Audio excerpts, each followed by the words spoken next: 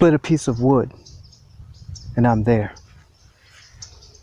You just tuned into A Mind for Life. The first step in living your truth is to get in touch with your current truth, your current reality, by listening. And it may seem like weird because you may say, well, I am living my current truth, and I'm aware of it too. I mean, I go here, I do this, I like this person, I'm in this, but it's a little bit more to it than just that. To really get in touch with your current truth would mean that you're living a life every single day of joyful creative expansion. And if you're not living that, you're not in touch with your current reality. If you're not where you want to live, living where you want to live, if you're not in the relationship you really want to be in, if your health and your finances don't declare and demonstrate who you really are, you're not living your truth. But more than that, you're not aware of your current truth, your current reality. I have something I call the rose man analogy. There's a guy who delivers roses. He delivers roses every day, 8 hours a day.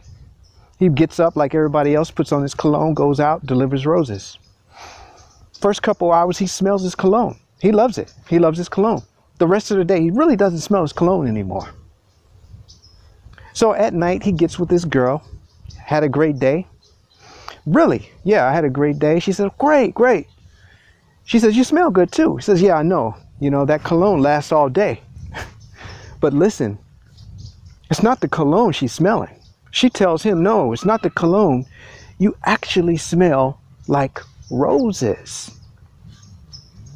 He wasn't aware of how he smelled until someone outside of himself made him aware of that.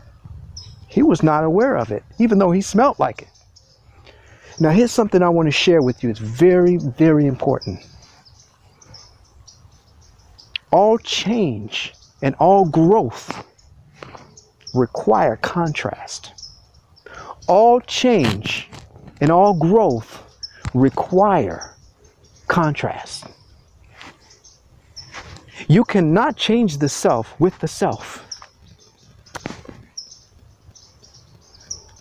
You cannot use yourself to change yourself.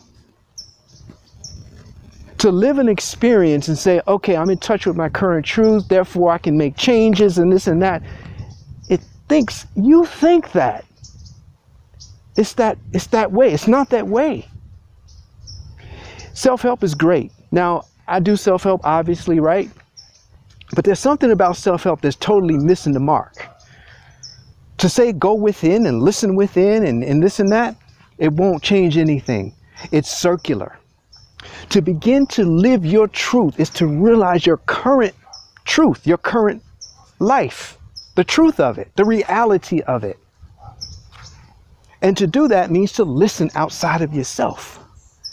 See, this is what's happened. It's happened with me. It's happened with all of us. It's actually a great power we have. Over time, we've manifested ourselves out here, out there.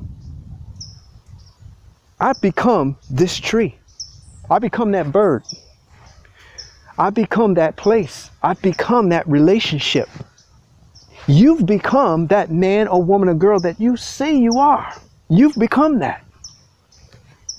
And that's where you'll find yourself. What I want you to do is this. I want you to begin to use your inner ear, have an ear. And I want you to listen to what people are saying. I want you to listen to the world around you. And in that, you will begin to find yourself. In that, you will hear your laughter, your joy, your sorrow, your fears, your successes. These things have been crying out for your attention all along. And now you have a key. One of the keys is to listen outside of yourself. Remember, you cannot just change yourself by going within and that's it. Now I'm changed. You cannot. It's circular. This is the end of the first part of the series on how to live your truth. A Mind for Life. Peace out.